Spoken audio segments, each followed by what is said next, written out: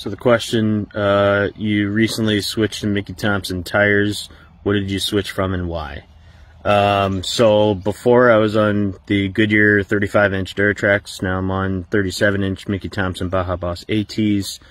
Heard a lot of great things about the Baja Bosses. A lot of friends run them on trucks and Jeeps and all sorts of stuff. I went with the AT over MTs just because that extra siping does, in my mind, equate to better control, especially in winter. Maybe we'll make a tire siping video later, AT versus MT. Anyway, to be honest, I went from Mickey to Goodyear because really they're both in the Goodyear family.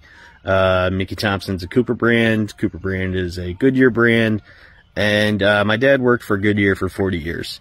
So anytime I'm looking at tires, I always try to support Goodyear and what my dad worked for because they put food on my table for however many years. So anytime I'm looking at tires, I try to stick with Goodyear. Or, you know, Goodyear brand tires. So Mickey Thompson, good tire, good company, happy to run those sets.